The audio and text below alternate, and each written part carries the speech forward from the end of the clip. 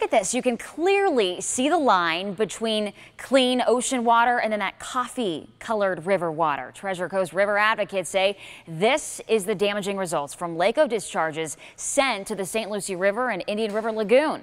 Megan McRoberts is live in Seward as the concern is growing for our paradise. Megan.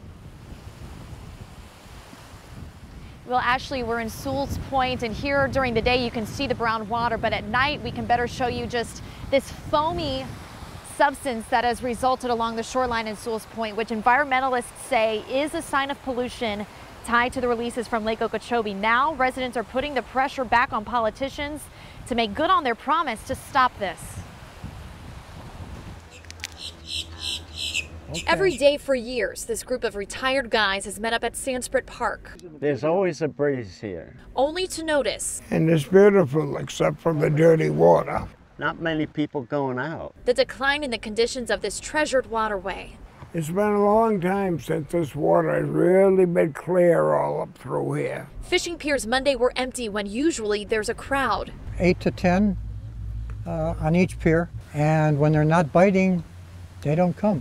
Dirty water you can see even more clearly from above. Jackie Thurlow-Lippisch, a commissioner for the state of Florida, documenting the conditions from the air for years. This is the largest we've ever seen it out of the St. Lucie Inlet, 4 miles.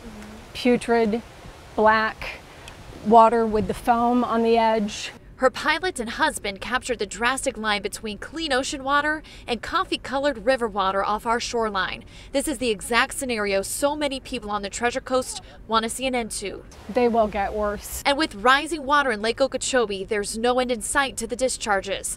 Thurlow-Lippisch is among the many who fear these conditions will lead to a lost fall and winter on the water. We cannot let up. We have to face this like an emergency every day.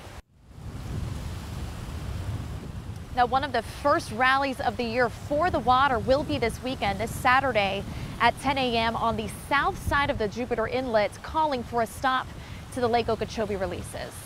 Reporting live in Martin County tonight, I'm Megan McRoberts, WPTV News Channel 5.